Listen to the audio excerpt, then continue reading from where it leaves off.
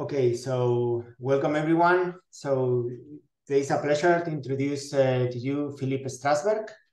He's working in quantum thermalization and quantum non-equilibrium dynamics.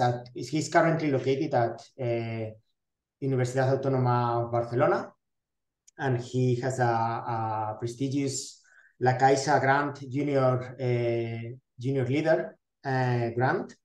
And well, Philipp did his PhD with Tobias Brandes in Berlin, and then he was in Luxembourg for a postdoctoral period, and then he landed at University of Barcelona, where he's working since the last 5 years. So today he's going to present his latest research on very fundamental topics that are always very interesting and nice to learn about. So please, Philipp. Yes, well, thanks a lot for the invitation. Oh, I think you have to enable screen sharing. I have to give you okay.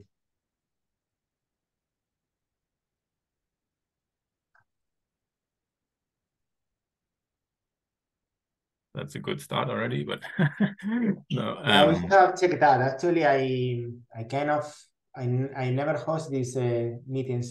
I think it's where the share screen button is. There should be a little arrow, and then you can click and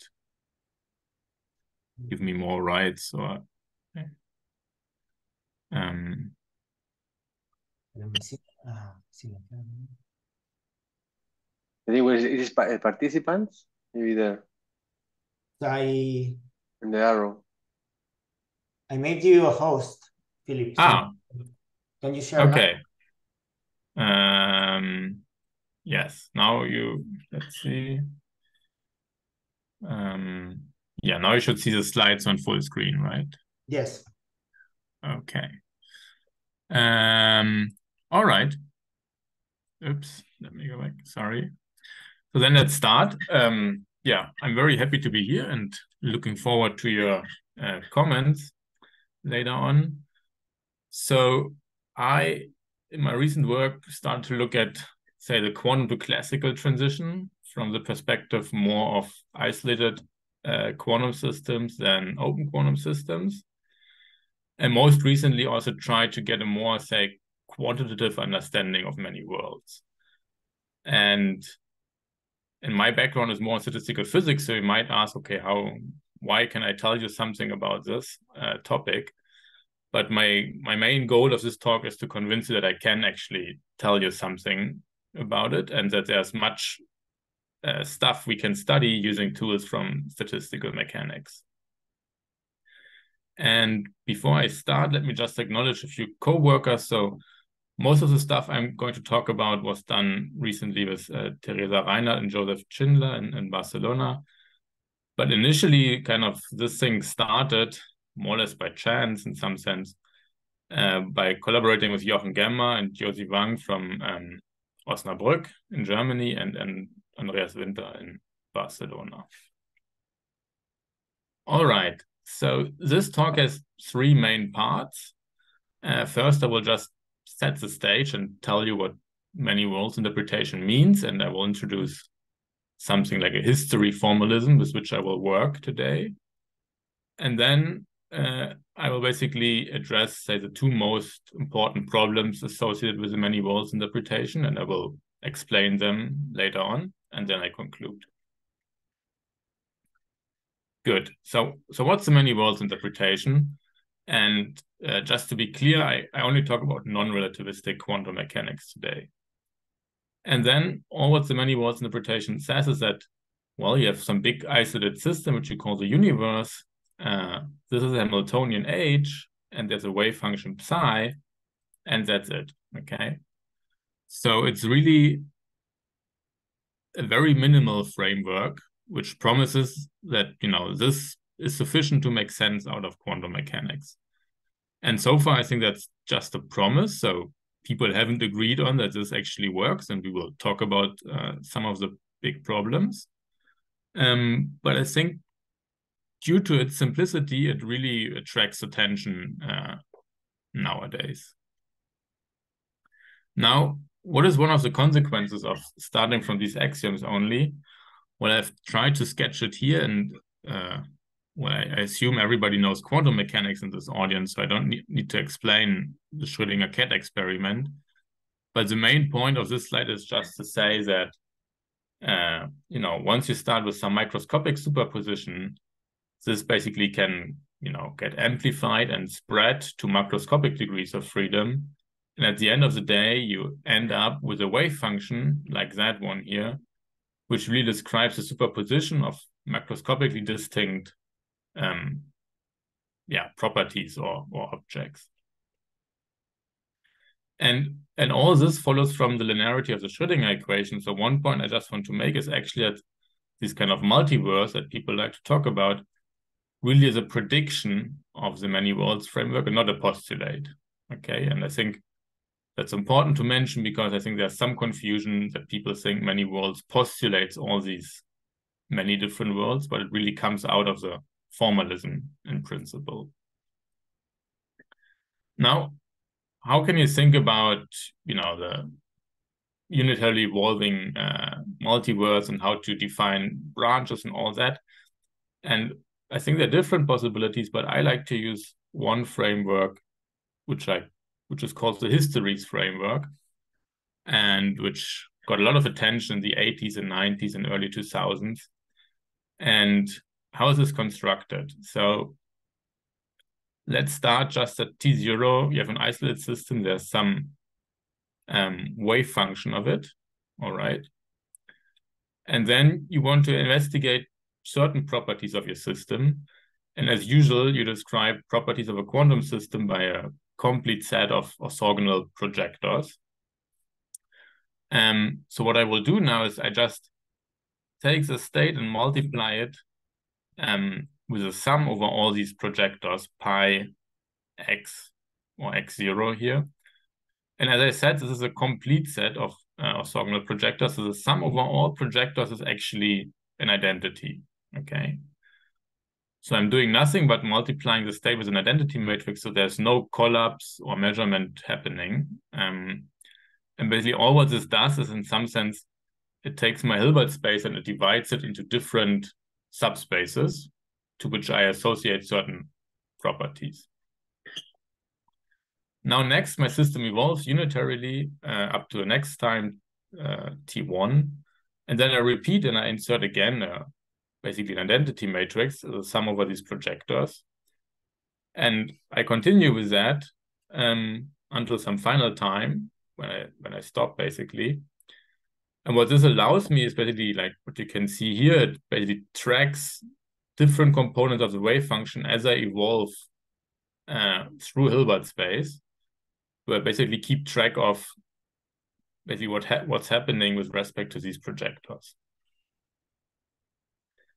And now what you can do is basically you can take the summation symbol all out to the left, and then you can write down your state at time Tn as a superposition of these states psi of x, where basically this state denotes everything except of the summation symbols. And the boldface x is what I call a history, and which basically denotes a sequence of all those labels here, okay?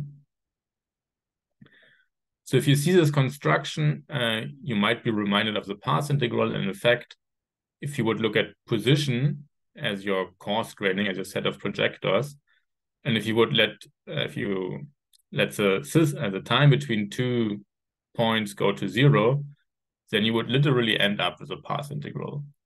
So this is kind of, you could also call it a generalized path integral approach.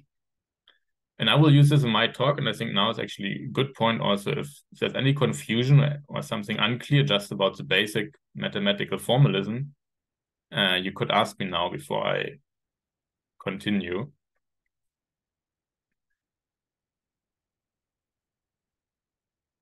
If not, I hope everything is clear. And I want to talk about the first problem, which is sometimes called the preferred basis problem. And basically it means, okay,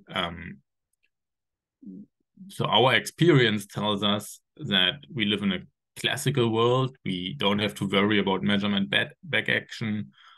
We don't see Schrödinger's cats, and we can use classical reasoning and logic very well. So how can it be that this kind of giant coherent superposition of this global wave function does not induce any kind of quantum effects in our everyday life? That's the basic question. And I think the general answer to that is also pretty clear. This is decoherence theory. However, there are certain different variants of decoherence theory, and I will actually talk about one today, which is different from the common environmentally induced decoherence picture. But I emphasize that everything what I say is basically compatible with environmentally induced decoherence. But I think this kind of different perspective that I will try to talk about basically opens up a different angle of looking at things, and I think it deserves a bit more attention. Okay, so how do I define decoherence or classicality based on this histories framework? Well, basically what people have worked out or said what decoherence is the following condition. So you take these pure states, which are conditioned on some history, and you look at the overlap of this state with another state conditioned on a different history, and you demand that this scalar product is much, much smaller than the norms of these vectors taken separately. So I hope you see that by Cauchy-Schwarz, I mean, this left-hand side is always smaller than the right-hand side, but you demand that it's much, much smaller. Another question is, okay, why should this have anything to do with classicality? And I tried to make this a bit more intuitive now, although one could definitely talk about this for much longer time. So the first point I want to make is by comparing this basically with how you would think about quantum interference at a single time. If you have a state which is a superposition of two different states, right? And you would compute, say, the probability to measure x using the state. And then if you plug this in, you see that at the end, you get 4 terms. And there are these diagonal terms where you have basically phi 1, pi x, phi 1, which gives rise to this term and the second diagonal term. And then you have these cross terms, right? And now what people would say is that the first 2 terms, they are classical, and the second part here is are quantum terms. Why? Well, because if you would replace the state by a density matrix, which is just a mixture of these states and not a coherent superposition, then these 2 terms would remain there unchanged, and these terms would completely vanish, right? And somehow this condition, so if we go back basically here, allows you to replace this coherent superposition basically by a statistical mixture in some sense of these states, as long as you ask only questions about, which correspond to these kind of projectors here. That's the first motivation. And the second point I want to make is, well, that's very subtle, and I like to discuss this. Well, in principle, I would love to discuss it for a long time, but I don't have a long, so much time now. So if you think about how we talk about the world, for instance, then you probably notice that we often use certain constructions in our language, certain conditionals, like, oh, if this happened yesterday, then this will happen. Or suppose that this and this happens, then this and this follows, right? And all these kind of conditional sentences actually, within a unitarily evolving system, they're not well defined.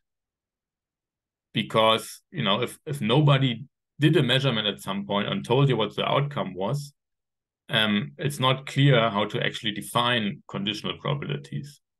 And that's much related also to Einstein's famous question, who asked, okay, is a moon there when nobody looks? To basically, illustrate this point. Now, what you can show and what I cannot show you here in detail, but I hope it makes kind of sense, is that when this condition is satisfied, then really conditional probabilities, or basically classical logic, if you want, can really be applied within this unitarily evolving quantum universe. And I hope this was enough motivation why this could be a good choice for classicality. So now the question is, this is just a formal definition, of course.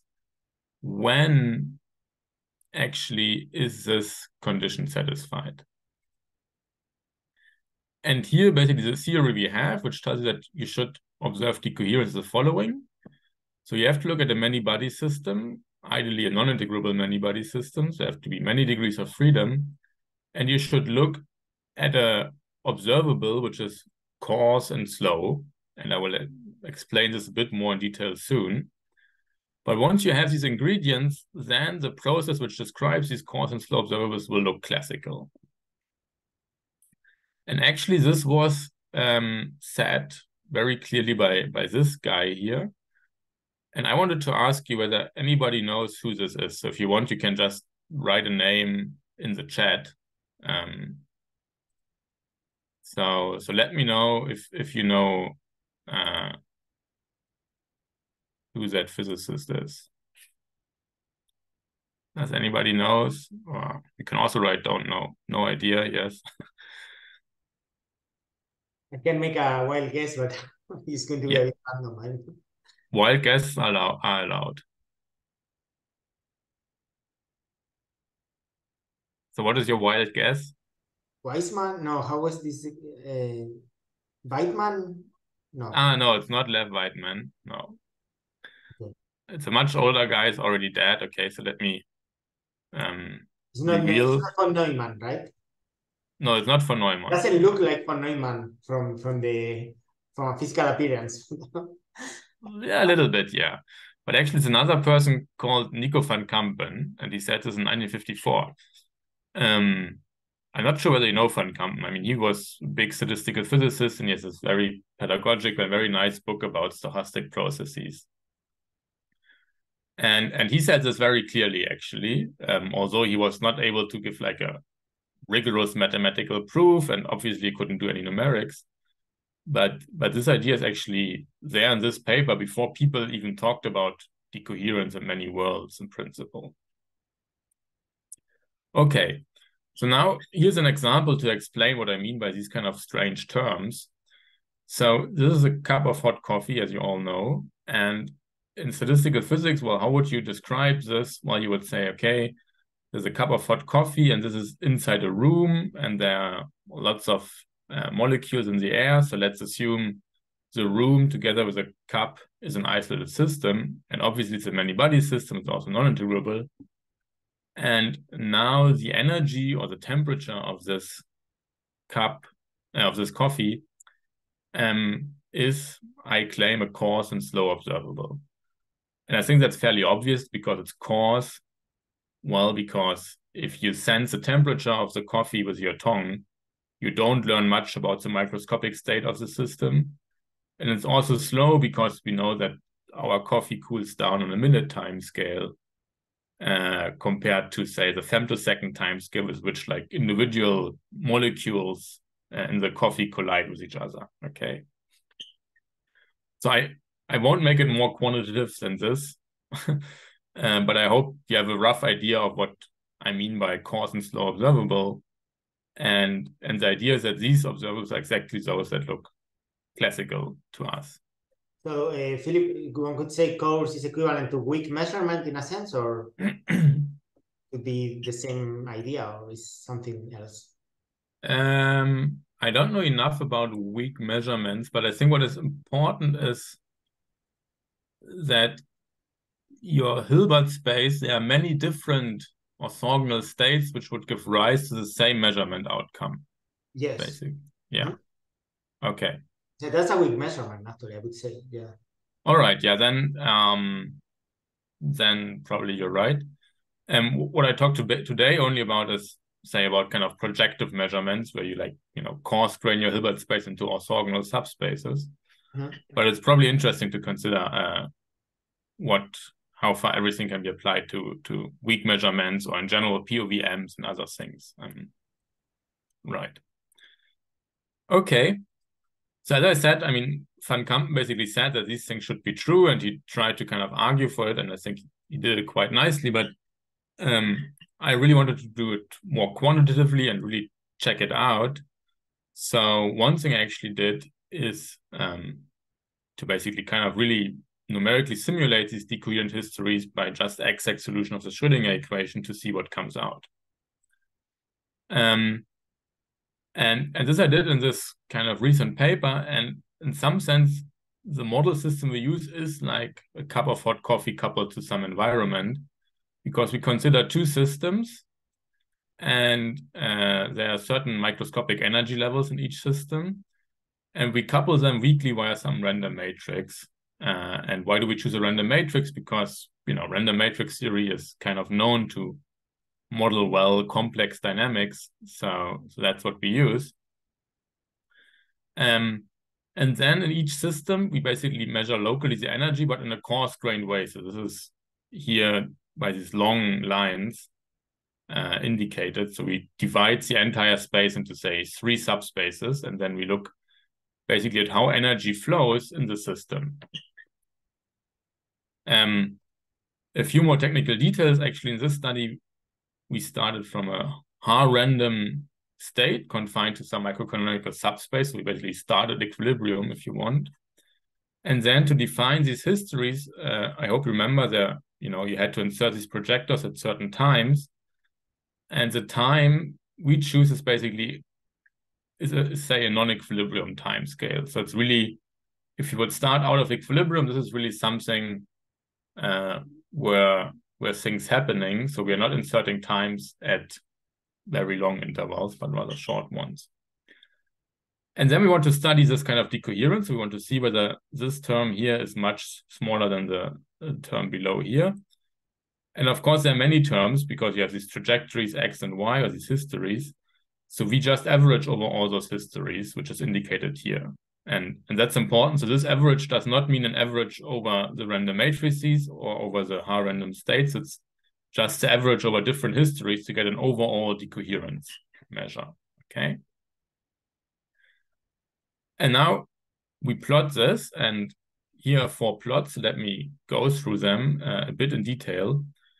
So the difference between these 4 plots is that we change the total length of the history. So first we just take 2 time steps, then 3, 4, and 5. And we plot this average decoherence over the Hilbert space dimension. Everything is in logarithmic scale. And each of the blue crosses is basically corresponds to choosing 1 random matrix and 1 Haar-random state and propagating it and evaluating this kind of decoherence measure. And then we repeat this again, choose another random matrix, and so on and so forth. So this generates all these different blue crosses. And as you can see, the first thing is that you see some kind of clustering, so there's some kind of typicality. So most realizations, they give you the same amount of decoherence. So, you know, they're basically all on top of each other. And that motivates to put one line through it, which is this red line where we just fit a linear plot here. And then from this, we extract how the decoherence actually scales with the Hilbert space dimension. And we get some kind of scaling law where basically this decoherence is suppressed with more or less 1 over the square root of the Hilbert space dimension. And if you recall that the Hilbert space dimension scales exponentially with the number of particles, you basically get an exponential suppression of these interference effects, okay? So that's just a numerical result, but I think it's pretty clear and evident what's going on here. Just to mention, we did a bunch of other cross-checks. I won't go into the details here. And if you're more interested in the bigger physical picture of our model, at least that's what we kind of claim, but it's just a toy model. But, you know, remember we start with a Haar-random state, so we start with an equilibrium state. But then what we actually observe is that you have all these different histories, and in some histories, for instance, suddenly there's a creation of an energy imbalance. So you get some kind of emergent errors of time or Boltzmann brains, if you like. Even though everything is within a, say, equilibrated and globally time reversal symmetric multiverse. And I think that's kind of nice, and we can discuss more later on. I just want to finish this part that there's also some analytical support available for the results that I presented you. Namely, what we computed is these kind of mini histories where you start with the same state, x0, but then you pass through different states in the middle and you end up with the same state. So it's a little bit like a double slit experiment. And we looked again at the big isolated quantum system and for slow and coarse observables. And then what we estimate is that this really goes down with 1 over the Hilbert space dimension, where alpha is some exponent, which is not universal, but which is, of the order of 1, like 1/2 or something like that. And I just wanted to mention it because I'm very proud of these calculations, because when you will check out these references, you will actually see that it takes me several pages to arrive at this kind of conclusion. And it actually would be nice to have a more solid and more general mathematical arguments showing this kind of scaling behavior of the interference effects of these histories. Okay. This was all I wanted to show you about how classicality emerges in general, about the scaling law. If there's any question, just let me know. If not, let me talk about the second big problem associated to the many worlds interpretation, and that's also known as the probability problem.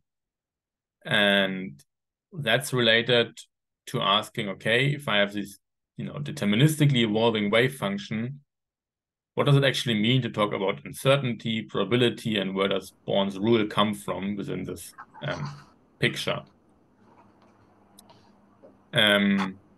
Is there a question? I think somebody has a mic left on. O sea...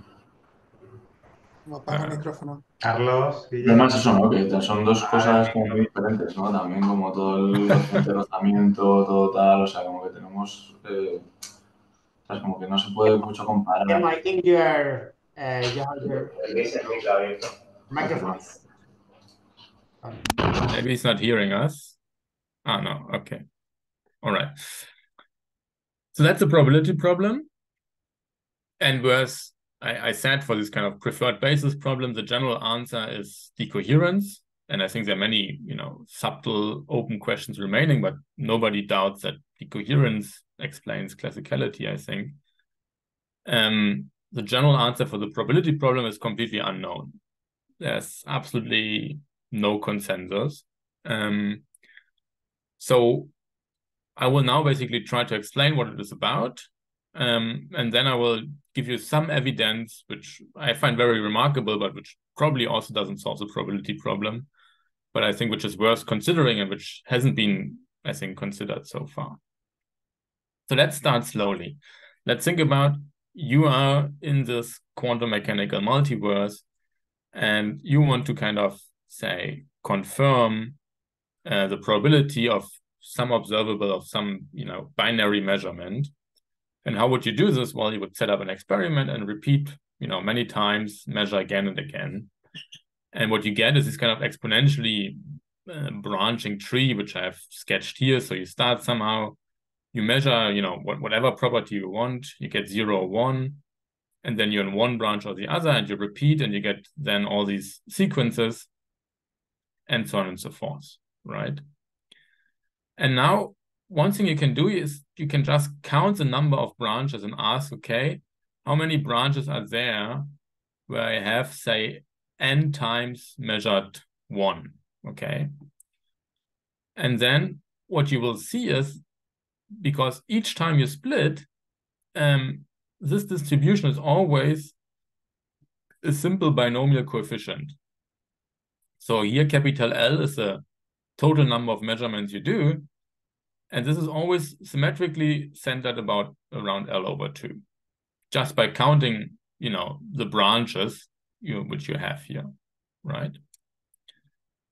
And now you see there's a problem, because if you note now, like, consider this not from an inside perspective, but from an outside perspective, where you set up this experiment and you repeatedly measure using Born's rule and whatsoever, then the distribution you get should look like this, which is a binomial distribution where P1 would be the probability that you measure 1 in a single trial of the experiment. And now if P1 is 0.5, 50%, well, then these two curves, they basically would agree and everything is fine. But we know that we can, for instance, prepare a system in a superposition where P1 is, say, 3/4, and then these curves no longer coincide. And the question is, how do you make sense of this Born's rule in a multiverse when you're not allowed to use Born's rule, basically? That's the probability problem. Now, there has been a long list of attempts where people try to solve this problem. And I will not review them at all. I just mention a few things. So first of all, you can see already that the proposed solutions to this problem, they all differ very widely, and there's no agreed on consensus on which is the right one. And in addition, of course, what I didn't list here, but there are also many counter arguments, and many people remain unconvinced that any of these solutions is the right one. And I'm also kind of a little bit skeptical here. And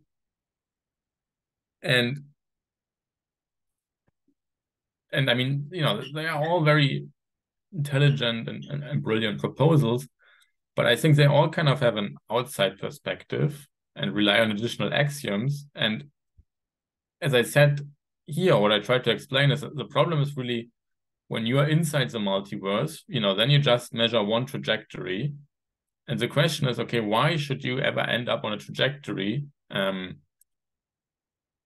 which is likely to obey Born's rule?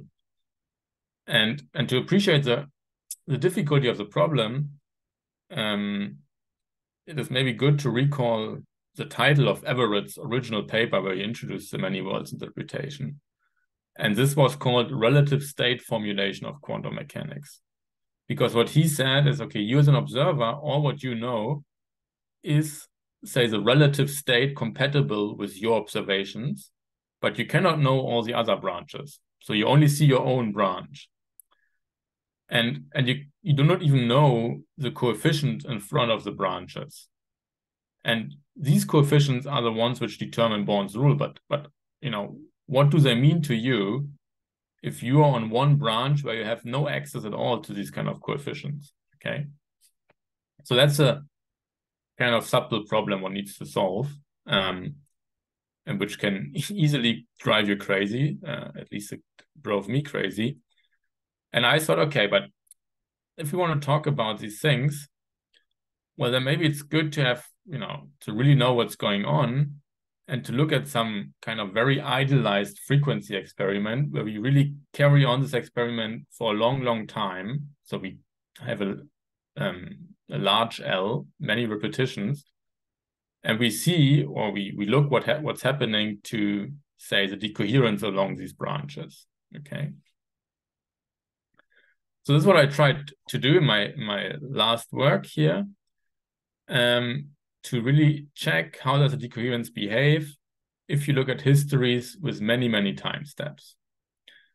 And the first problem you see now is immediately because you have this branching at each time, so this tree grows exponentially. So if L is very large, you could not even store all these different histories.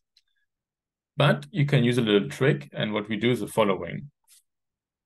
So first of all, we just look at this binary case, which I just showed you. So there's 0 or 1. These are, the two projectors which decompose your Hilbert space into orthogonal subspaces. So any Hamiltonian can be written in this kind of block structure. And that's not yet any assumption here. But now what we use again is to say, okay, H0 and H11, these are simple diagonal matrices, but we couple them with some weak random matrix to make them interact. So it's a very primitive model in some sense. I'm not claiming that it's really describing any kind of realistic experiment. But as we will see, it has some kind of actually some resemblance or analogy with a frequency experiment that you could do in a lab. So now this doesn't prevent this exponential growing of the number of histories, but now what we actually look at, and that's the real trick, we consider those histories where we just keep track of the net number of ones along one sequence. So we basically lump together all histories where you have the same number n of ones, and then suddenly you see that n only runs from 0 to L. So you have reduced this exponential scaling to something where you just have to store basically something which goes linearly with L, okay? And now to quantify decoherence among these branches, we use the same expression as always, but now we don't take an average over all n and m, but we fix n and maximize over all the different m's. And why do we do that? Well, because we say like, okay, inside the multiverse, you're on one branch with a given n, and if you want to basically have a classical world, then what you should ensure is that you are decohered from all the other branches. So we take kind of a worst case scenario and look what is the biggest amount of coherence you can get with another branch m, basically, when we look at this. Okay. So before I show some plots, just let me repeat, let me be clear again. So we have this kind of picture where you have all these different branches. We just count the net number of zeros or ones. And now what we want to capture is that, before each measurement, we basically want to say, re-prepare the system and ensure that you have the same probability for measuring 0 or 1. And in our very naive, simple toy model, we ensure this by choosing the times at which we evaluate this decoherence functional to be of the order of the equilibration time. And this I have sketched here. So basically here's a trajectory where we just look at the expectation of being in one of the states, conditioned on some branch.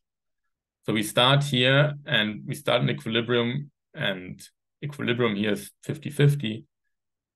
We just remain there, and then, for instance, we would measure 1, then suddenly, okay, we're in 1, but then we leave enough time to actually relax back to equilibrium, and then we measure again, that would be a 0, and so on and so forth. And the probability, if you wait always for the equilibration time, to get outcome 1 actually by using standard methods of statistical mechanics and typicality, you can show that this is a trace of this projector, so the dimension of the subspace of the Hilbert space, which is compatible with this result, divided by the total Hilbert space dimension. Okay, so it's basically the expectation value of pi1 in the microcanonical ensemble, if you want. Okay, so that's what we do. So at these times, we evaluate this decoherence functional now. And this is what I will show you now at the end. And here's, first of all, a plot where I just want to explain the quantities that we plot, to be clear. So we have a small Hilbert space dimension total, 250. We look at 25 time steps, which is not so much, 25, say, repetitions in our experiment. And the blue circles, this is this epsilon n. So it's a measure of decoherence, or coherence if you want. So if this is 1, it's very strong coherence. If it's 0, it's perfect decoherence, okay? And in this plot, I show you also 2 more figures. So the first thing I show you is basically this kind of scalar product of psi n with itself. So, if you would use a Born's rule, this is just the probability to get n times outcome 1. These are these black stars, okay? And that's the full probability of the full unitarily evolved wave function. This probability is basically what you would say if you are right with saying that this is kind of a frequency experiment where we do repeated trials of the same system, basically, then you would expect this kind of binomial distribution, right? Where you have this P1 appearing and this binomial coefficient, and this is this purple solid line. Okay. So these are the three things we display here. And now what I do first, or what we did first, is to scale up the Hilbert space dimension. Now it's a factor 100 larger, it's 25,000. It's still only 25 repeated trials. And you can see two things. So first of all, the blue curve, the blue dots, they go down. So you have much stronger decoherence, and that's just compatible with the scaling law I told you. And you also see that these black stars, you know, tend to cluster around the blue-purple line. So it's kind of, we start to sample like a process where it really looks like an independent frequency trial or repeated experiment. And now we increase the number of repetitions in our, say, fictitious experiment. So we go to 250, still for the small Hilbert space by dimension. And now you see already a kind of nice structure emerging. So you see that if you're away from where you expect the probability to be, basically you get very strong coherence, strong interference effects, and things remain decoherent more or less only there where basically most of the probability sits. And the picture becomes even more impressive now if you go to 25,000. Then you see, first of all, that the black stars perfectly sample the purple line. So you're really this kind of naive model of modeling things with a, you know, independent trials with the binomial distribution becomes accurate. And you really see extremely strong coherences away from that regime. And basically the picture is that if you have this strong coherence, then in these kind of worlds or branches, you couldn't form any records.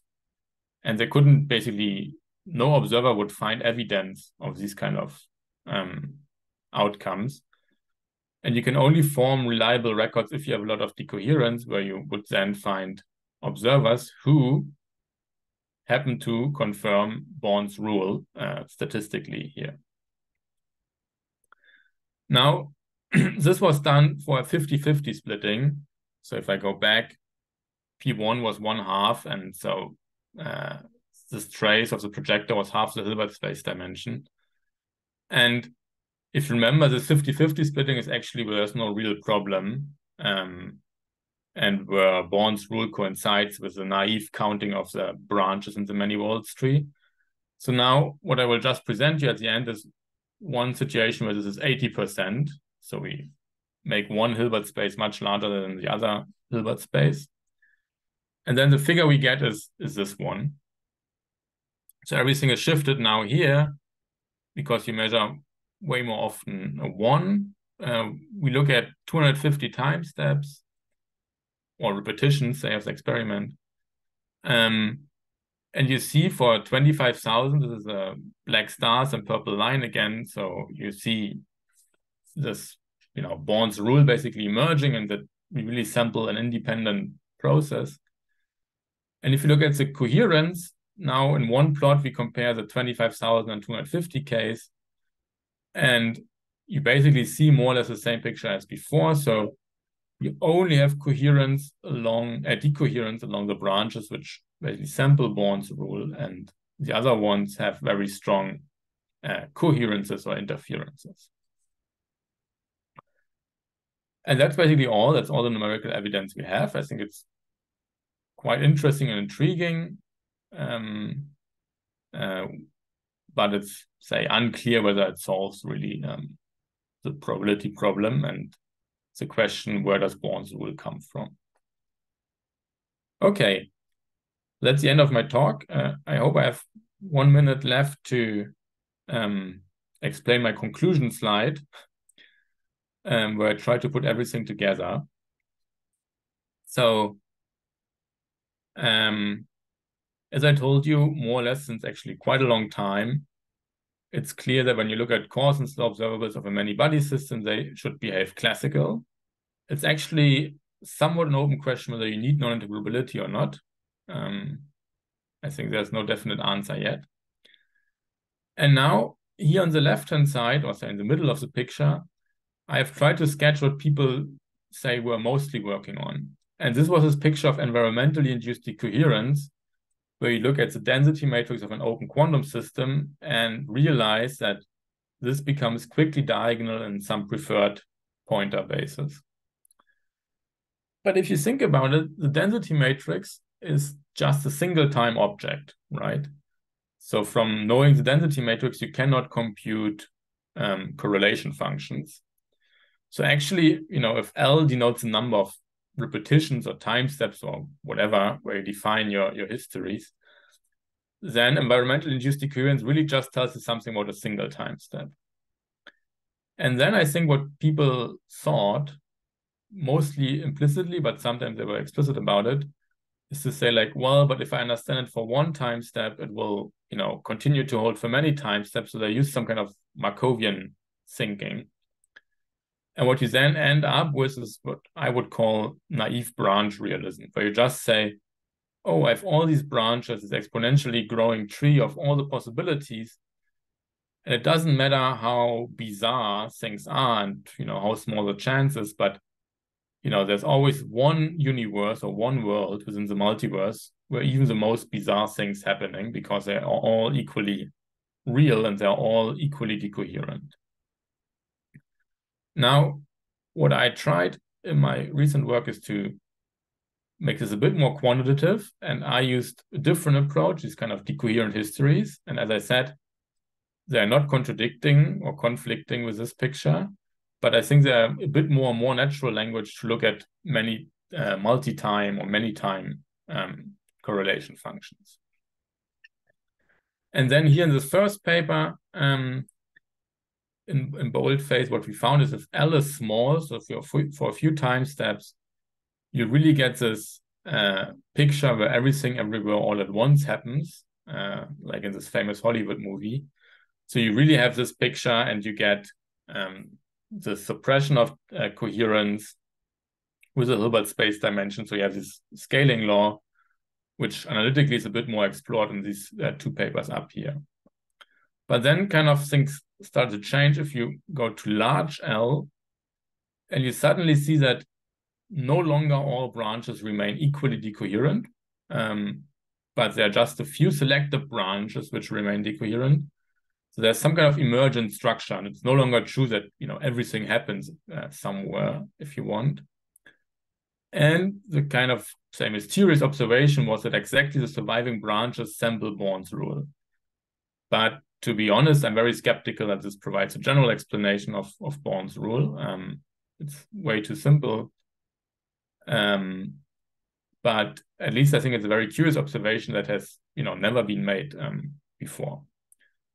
And that was basically all. I just wanted to advertise my own blog, which I started just a few months ago. So if you want, please feel free to read it or leave a comment. And I'm very happy to take any sorts of questions and comments from you. Thanks for listening. Thank you, Philip. That's very interesting. Actually, I think I personally have a lot of questions because this is a very interesting topic. But let me first see if anyone else from the group wants to ask something. Yeah, maybe I would like you to repeat a little bit this argumentation where you try to separate the density matrix language from the trajectories one. Are they really reconcilable? I mean, one can think that both possibilities are coexisting in a way. Your histories could be the density matrix that happens through those paths, and your selection is a way of finding the pointer states in a way that exactly, yeah. So they're not orthogonal descriptions in a way, no? You could come mentally that the language that reconciles both images.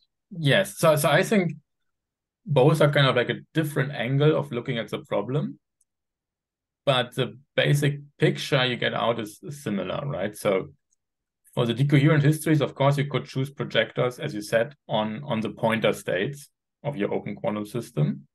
You don't have to, but you can do it. And then, for instance, you will also see, this is also true for this environmental induced decoherence. So for instance, if we look at an open system very weakly coupled to a bars, then open quantum system theory tells you that the energy eigenstates of your system become the pointer states. So you basically, coherences and energy eigenbases are suppressed. And if you think about it, well, if you have weak coupling between a system and a bars, the energy of your system is really the slow observable, because this cannot change very quickly because of the weak coupling, right? And it's also coarse because you trace out the entire bars, which has lots of degrees of freedom. So in that sense, I think there's a lot of similarity, but actually, like, say, rigorously connecting every single dot and translating is actually not so easy and partially still open. But I think for me, these are like different tools and perspectives to talk about the same problem in physics. Yeah. Thank you. Yeah, I think, well, I like a lot this picture that you have showed here, the last slide, where you talk about this emergent structure of the Bones rule. Actually, I kind of surprised that you are so skeptical that this is an explanation for the Bones rule, because for me, it's pretty clear that this kind of, in essence, if you look from a quantum optics perspective, for us, the Bones rule can be understood as the working of a detector, if you want. So you have it's actually detection or measurement is a physical process. It's not necessarily a rule that is embedded in quantum mechanics, but you can think of it as a physical process that happens with a physical apparatus. And you can, if you try to describe a measurement, then the picture that I have in mind always is the one that you are showing here. You have a detector can be in different states, and these states are orthogonal, which is related to the condition for classicality that you are showing somehow. So this will be a kind of extreme case where the different measurement outcomes correspond to different trajectories that are totally orthogonal to each other, and thus is basically what you show here in this picture. So I don't know if does it make sense somehow that you think of the Bourne's rule as something that is basically the prediction of what a detector is going to do? Then this would be more or less what you said. Yes. Here. Let me first stop sharing the screen, then maybe it's more personal. Then I can see you. Yeah, thank you for the encouraging words. I would be happy if that would be the general explanation. The point is, of course, we have a very simple toy model, right? It's basically what we sample is everything is fully unitary. Everything is a pure state always, but we just sample basically some equilibrated process in some sense. Like if you think about what people do in a lab, say when they do quantum state tomography, right? They have their qubit and prepared in a superposition, and then they couple and read out, and then they re-prepare again. This is a kind of different category of models, and I'm not sure whether what I've shown you here would apply to this as well, right? Yeah, well, it's always under debate, but I think that after all, you have a quantum system, and then you have a measurement apparatus, which is also a quantum system. And if you think of it as a whole, then and you apply your ideas, then you should understand the quantum measurement as basically a trajectory where the different stories are very separated, because the quantum measurement is the apparatus it has very distinct states, and depending on the measurement outcome, they are very orthogonal to each other. So that's why if you think of the whole lab, so to say, as a quantum system, then it would be more or less.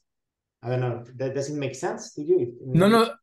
I mean, you're right. This is exactly the picture we want to convey in some sense, because we say, okay, this lab is a completely horrible, complicated object.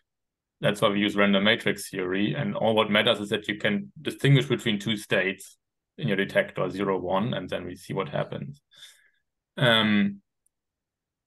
Still, I think it's, a lot of debate about Born's rule, and there's lots of ingenious arguments. So I think it's good to be a bit more careful. In particular, I think like one thing which is much harder to address. So now we had this kind of idea that you do a frequency experiment in time, right? You have the same system and you re-prepare. And I think this matches many things like quantum state tomography. But you could also think, instead of doing sequentially things in time, you really have an ensemble of different systems, all prepared identically, but decorrelated, and you just measure each system once, right? So you do everything in parallel at a single time, and then you should also get Born's rule. But then what we say is not at all applicable, because there's just a single time. It's, a one-time measurement, and it's not clear how Born's rule would emerge there. Now, of course, what you could question is whether it's actually, because we live in one universe and there are always microscopic correlations. So how is it actually possible to really prepare systems in a decorrelated way and to ensure that all the detectors are simultaneously decorrelated? And but at least it's kind of an example where I'm not sure whether a similar argument holds. I don't know. So the general picture, which comes a bit out here, is to say like that decoherence, it looks very robust, but if you go to very systems with many if you go to many measurement outcomes, it becomes kind of fragile on certain branches, which suddenly start to have more coherence than you would think. And yeah, I think it's a fair point. It's a nice point. But I really think we'll need to study it more to have any kind of conclusions. No, I understand there are many subtleties. So there are some points that, I should have to think more about these things. I understand my intuition is that what you show, it makes sense, but you're right that there are many things to be. The other thing that I wanted to ask is, you are showing these toy models and these calculations, like the last result that you showed, where you have these toy models, and I wonder whether these things can be, these models can be implemented in a better defined way in many body systems, like quantum chains and so on. This is something that to make more physical predictions on real systems. So, this is something that we can, maybe if you come to Madrid at some point, we could talk about a little bit, because it's very, but I think this would also be nice, because this way you could connect to other experiments maybe, or do simulation stuff. No, you're right. Well, I have 3 short remarks. We do random matrix theory because I'm not very good with numerics, and that's something I can handle. It's kind of very straightforward, kind of, to do it. The second remark is, in this paper with the collaborators from Osnabrück, this PIA, we actually also do numerics, and there we look at a spin chain. And the observables we consider is the spin density wave operator, which we coarse grain. And there, we did not, it has some overlap with decoherent histories, but we did not evaluate exactly this decoherence condition that I showed you. Rather, we evaluated a consequence of that and looked whether there are any violations. But it's very close, and there we also found that things look classical, and the more spins you take, the more classical things become. But this paper was not only about classicality, but also about stuff related to the second law and Markovianity. So actually we checked quite a bunch of things, so we don't have such a detailed study of this quantum to classical transition. Mhm. But at least there we have a model which is really a spin chain. And Interesting. Mhm. and then the third thing, like experimentally, I was thinking like the hard problem, of course, is that you have to do things at multiple times without destroying your sample, right? So I mean, now with cold atoms, when they do their measurement, then the sample is gone because I don't know what they do, and then they have to re-prepare the entire thing.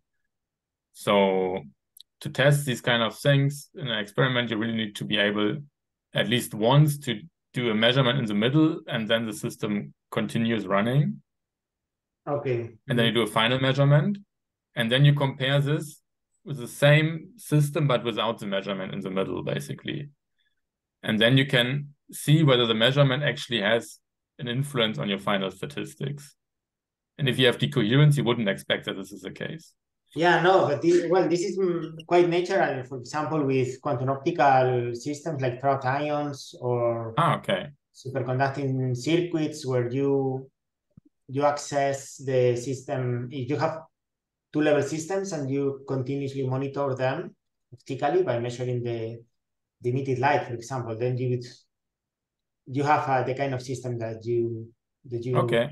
like a continuously monitored system where you can monitor the system or not monitor it, and then this would be very, very easy to do. Okay. Also, trapped ion simulators is very natural.